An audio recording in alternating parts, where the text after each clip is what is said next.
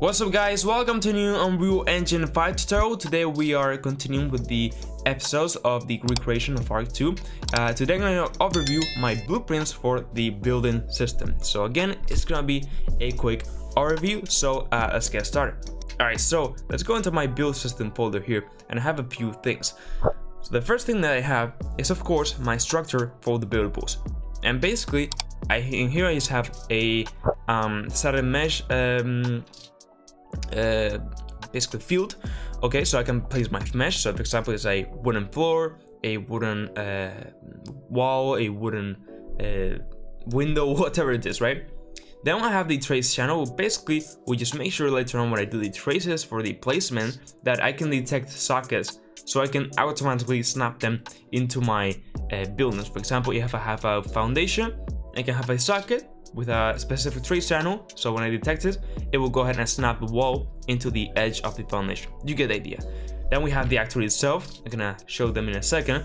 And then the locks cost, as you can see in my art recreation, I made it so that it's more of the forest style, where you place the blueprint first and then slowly put the locks on. And then I just have a stone mesh because if you want to upgrade them, right, from wood to stone or whatever. And with that said, and here I have the database where I just filled all of that fields with their according thing. For example, I have the foundation here, has the mesh foundation, the trace channel, the actor, the locks cost, the static mesh, the same with the floor, and so on, campfire, whatever I have, right? Alright, so now yes, let's go and start really with the logic itself. So the first thing that we have is the BPC build, and it's basically the build component. So if I go into the event graph, this doesn't really get anything crazy. First of all, I just save reference to my camera, so I can do the line trace from my camera. I will show you in a second. And then I basically just get the row names for the whole database and then save it in the buildable. So basically I just have all the data from the database that I just showed you. And then don't worry about the build delay or whatever. This is just the loop of the build update, which is not making it the event tick. It's just making a bit more, I guess, performance. And then also we have the launch build mode, basically just enabling or disabling the build, the build system. So in the build update, it's pretty straightforward. We just have the line trace, which goes from the camera position into forward, and then I can just get the trace channel from the buildables, and then we have a build ID. So basically the build ID is just the current build that you're selecting in order to build. This is just done and selected from the first person camera, so don't worry about that. But basically it will just detect if there's any collision, of course, get the impact point and pass it into this transform location where I save that point where I want to display the build in order to build. And I have other things as getting the head actor component for maybe sockets in the future, and then I'm doing if it's a hot gloss build or not, detecting the build sockets, and so on. Basically, you get the idea, setting the color if I basically can build or not, as you can see it's green or not, and so on. This just makes the loop over here. You get the idea. So really, where we go into the spawn build gauss, you get the idea where I basically just add a static mesh component into the player reference with that build transform that I've just done in the build update, and then you get the gauss build to be set and the mesh from the database buildables, and then the collision to no collision, so I can kind of just place it. And basically with that you get this result. As I press B, you can see I can cycle through them. I mean, the cycling is done externally in the first person camera, but you get this where you can place them wherever the line trace is basically given. And then also if there's any object, it goes red, so you cannot build it. So that's basically that. And of course you have then this spawn build where you basically will just pass that transform, spawn the actor, and then set the mesh, the build cost, and then the stone mesh from the database and so on.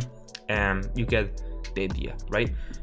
So for that, we also have the check for overlap, which is the one that will check for if we can place it or not. So for example, it will do a box trace, where I can show you real quick for duration, which is a bit smaller.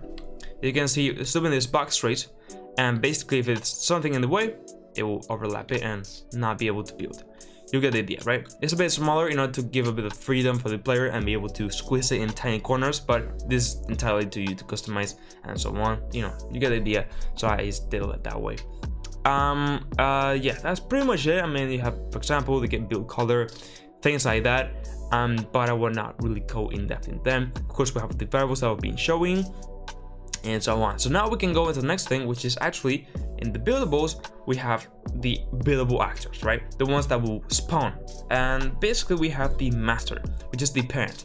And all these ones are childs from this one. So all the main logic is inside the master, and these ones are just childs with, you know, changing the mesh itself, the buildable itself, and the sockets. So if I go into the master, first of all, we have a few things as initialization of the stone mesh and the cost for the logs and so on. And then I'm basically going ahead and getting this static mesh and saving the materials. Of course, in here I have a simple cube, but in the other ones I have the actual mesh. So I'm just saving the materials because later on when I go and get rid of the ghost, because look, if I right now go ahead and build, there we go, and place it here, it basically is setting the materials to be this transparent one. So basically it's losing the original materials. So I'm just basically going ahead and saving them. Why is this lagging so much? In a variable. So basically I can put it back when all the logs have been placed, and then of course tags and so on, all these things. And then we have the initialization, when you basically go with the player and from the player's blueprint. I call this event, where you interact with it, and it will just make sure that you have more than one log equipped in your hand, and if so, it will go ahead and basically do this, where it will just remove the log from your hand. Okay, so I'll go to the log controller in a second, but then of course add the log into the log list in the build itself and play a sound, all this stuff. And then we have the finished build, and we just set the material back to normal from that one as a materials list that I mentioned before. Play a sound, put the collisions back on. You get the idea. This is just for the widgets, so this will just be always looking at you, setting the amount of logs that you have left. Yeah, you get the idea, all this stuff. And we have just the finished build. This is what we just call the multicast, so it's multiplayer replicated and work with multiple clients in a multiplayer game. And some interfaces, for example, a great build and the interact build, as I already showed, all this stuff. And then also we have the return sockets, where we just look through all the box collisions and then return them into a nice variable so we can use them. So let's go into a specific build, for example the floor, and you see what it will have. So in the viewport, you're going to see that it has a lot of things. Now relax, this really because of my lack of organization, okay? But you can see that the mesh has been replaced with the actual wooden mesh, and then we have the sockets. So these sockets are just basically triggers, box colliders, putting in the places that we want to snap. For example, if I go and start hovering over this part in order to build, it will detect this trigger and it will snap my floor in here, so it's nice and organized, like in all sort of games, right? We have the sockets. And then in the logs, well, I just have a list of the logs here, which are hidden. So for that to put it visible, you can see here, enable and disabling, and basically they're just disabled, started whatever, but they will be enabled as I interact with this and basically enable them. And you get the idea. Basically that. And of course, it doesn't really have any logic. As you can see, just calls the parent begin play because it doesn't have any logic. All it is in the master. And then return sockets, it's just, well, it doesn't really change anything. So with that said, that's pretty much it in terms of that. We can see also maybe the walls. You can see the same thing. All right, just have the mesh, the logs, and the sockets. In this case, it will be for the floors up here. And with that, you basically get the result of being able to, you know, put a socket here, then go into a log, get it, and put it in here, as you can see, and slowly build it. And I don't know why the second log didn't appear, but you get the idea. Of course, I have my chopping tree system, what I showcased in the last tutorial overview. And I don't know why it's lagging so much right now, sorry about that, but God, okay, here you go now. And basically it will be filling up all the logs that it needs, of course.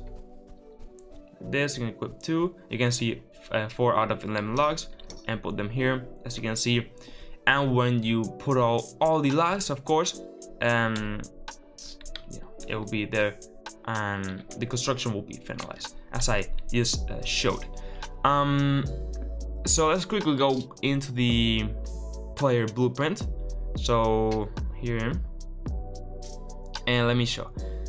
Look at this awfulness code. Yeah, look at my spaghetti code, because this is a challenge of a recreation in a couple of hours, so I have to improvise in my ways, you know. Not the most organized thing. So really you can see, for example, to begin the logs, basically if you're not in build mode and so on, you add the log into your component, which I will show you in a second. But then also you can go ahead and interact, where you will add the log into it, and you call this one interact build, as I showed here. You can see, so it's adding the log from the player through its line traces and stuff. That's it. And of course doing it through an RPC, so it will replicate in all clients and multiplayer. That's basically what is happening here. Again, very bad organized, but this was just mainly a couple hours, so I had to improvise on that stuff real quick. And in terms of that, let's go into the build component. Sorry, the build component, not this one that I showed, but the build logs controller. Basically, the logs controller is just the controller of equipping, that's in crash, the logs in your hand. Okay, that is the logs controller. So you can see we have just 2 simple custom events, and then we have 3 simple variables. First of all, we have the current logs, just a number, an integer, and then we have the max logs that you can hold. And then we have the logs, basically a reference. So here is basically build. So I can just drag them and put in these 2 logs in the camera. Okay. Basically, you set these 2 logs here, which are disabled, into there, so it knows which one to enable. As you can see, if the current logs is less than the max logs that we are allowed, it will add 1 to the current logs. I will sprint to the bucket, and then I will basically go ahead and enable that amount of logs in the player, and assembly remove but invert. And that's pretty much it. All right, and I'm just basically doing that to, of course, in the where I pick it up from the floor, I'm adding it into the log from there. And that's pretty much it. There's of course more in-depth stuff, but this is just a quick overview.